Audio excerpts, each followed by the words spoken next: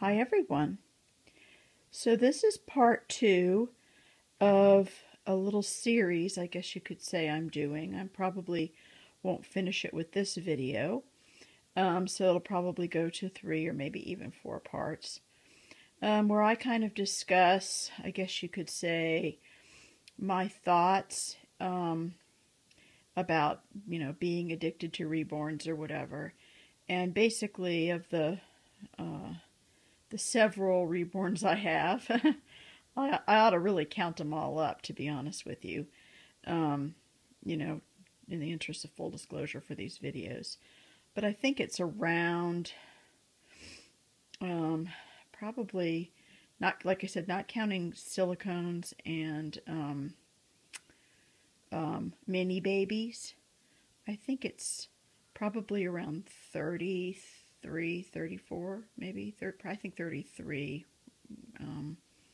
reborns, I would guess, that I have. I kind of have been doing some thinking about if I had to scale back, which ones would I choose and why would I choose them?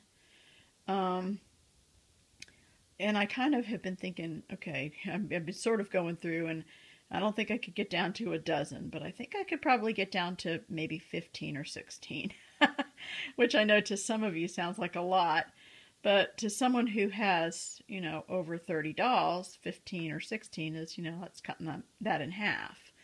So, like I said, I bought all of these babies for reasons, particular reasons, and I don't have any reason to dislike any of the ones that I bought. So, so I still have them, right? So now I'm kind of thinking about, okay, which ones could I not live without? Which ones have been in storage for a while, and I'm not really finding it all that difficult to live without them, to be honest with you. So I'm kind of going through some of the babies, first of all, that I know would be on my, say, top 15, 16 list or whatever. And these are all babies who I know I would want to keep because I've never been able to put them away. I mean, since the day I got them, I've never put them away. And so I'll kind of go through 5 more of those tonight. So after tonight, you will have 9 of the, dozen to 16 babies that will probably end up on my, forever baby list, I guess you could say. So here's 2 more. Of course, this is Marlowe Rose, and she's the Perisculpt. And how could you not like this little one, huh? What a face on this one. This is such a sweetheart. And I also love this baby, not only for her sweet, chubby face and her cute little chubby hands, and her she has the softest silicone, softest vinyl, I think, of any of my reborns. She's just awesome. I might have 1 or 2 that are as soft, but she's definitely in the top of the stack category in terms of that. She feels really, really nice, and she's super cuddly. And she has the best baby feet of any baby I have. I love the feet on this sculpt. So anyway, those would be my reasons for putting her, I guess, in the top list. I just think she's just gorgeous. So cute and so cuddly. And I just adore this sculpt.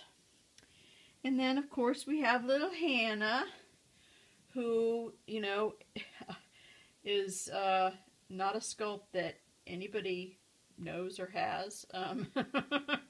She's an unnamed sculpt, and, is probably not worth, very much money or any of that kind of stuff.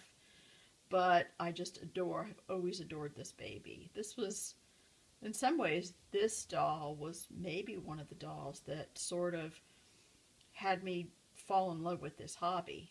She wasn't the first doll I bought, but she was certainly one of the, I think maybe she might have been the 3rd doll that I bought. And the moment I saw this baby, I mean, this one was the one of the few, actually both of these 2 were babies that when I saw them, I bought them both on eBay. And when I saw them, I was going to have them. That was just it. I was, whatever it took, I was going to have them.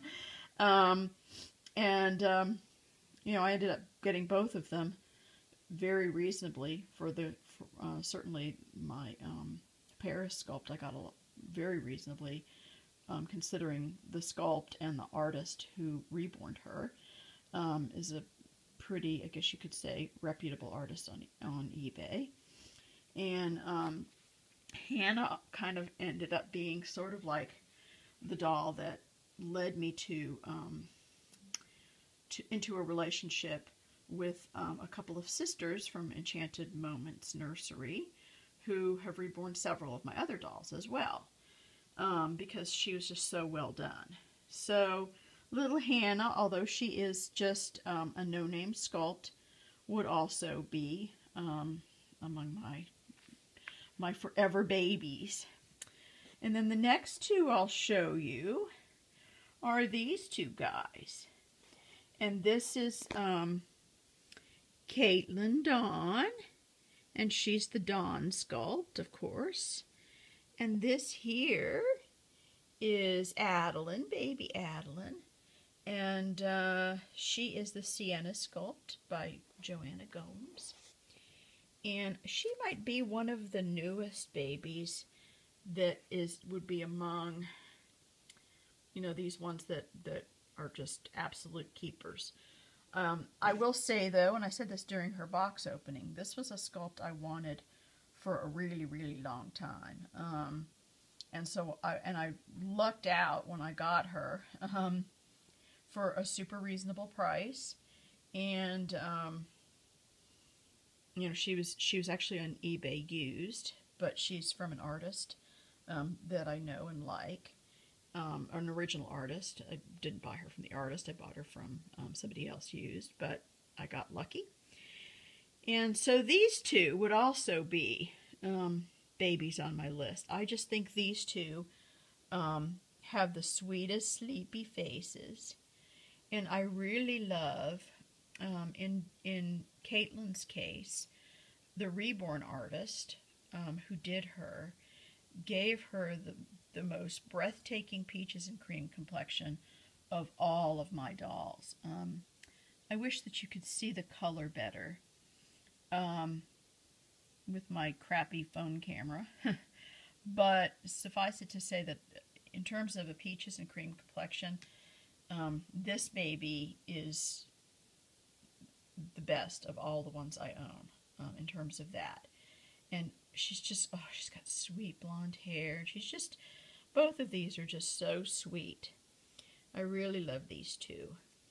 And they stay in the same bed together.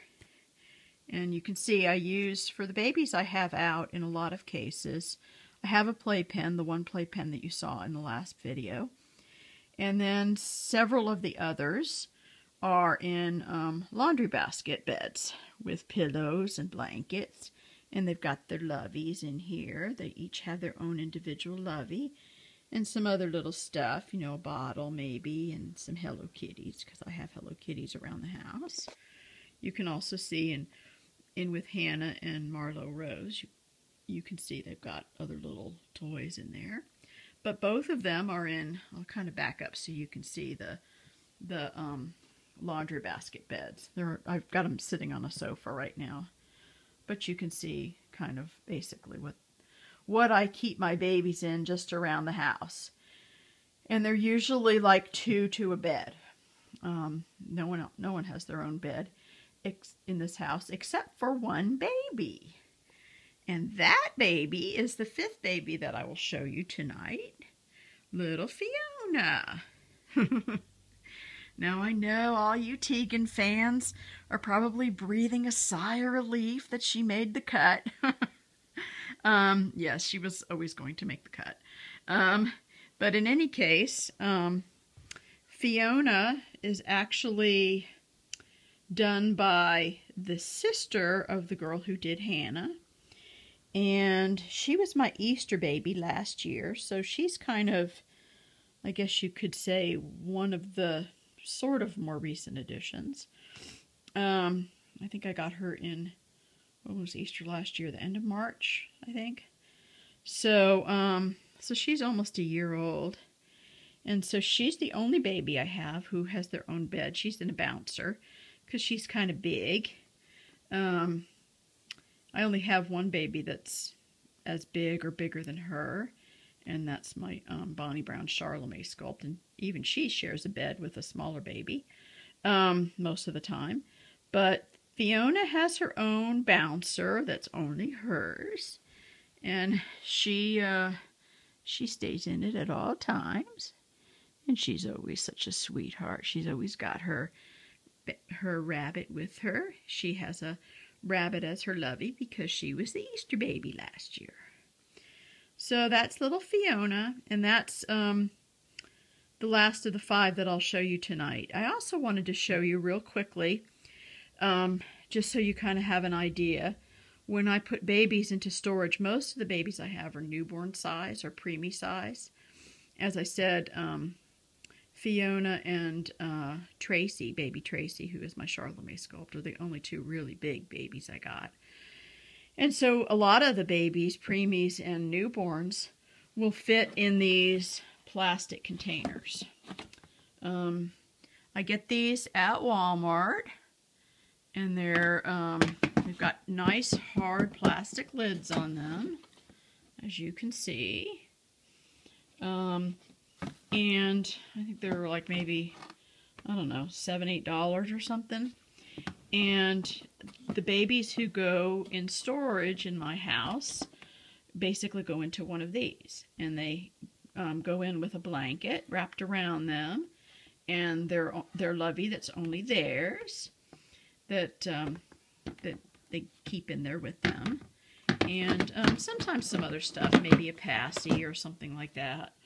Of course, they have a little outfit on, usually a sleeper or something like that. And that's basically what they stay in.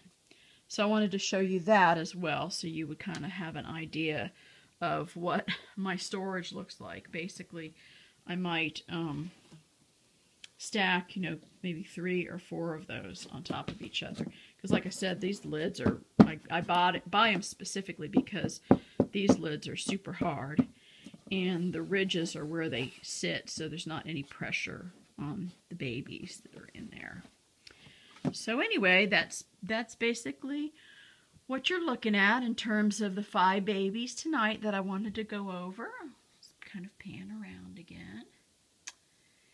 And I guess we'll wrap this up maybe next time. Bye-bye.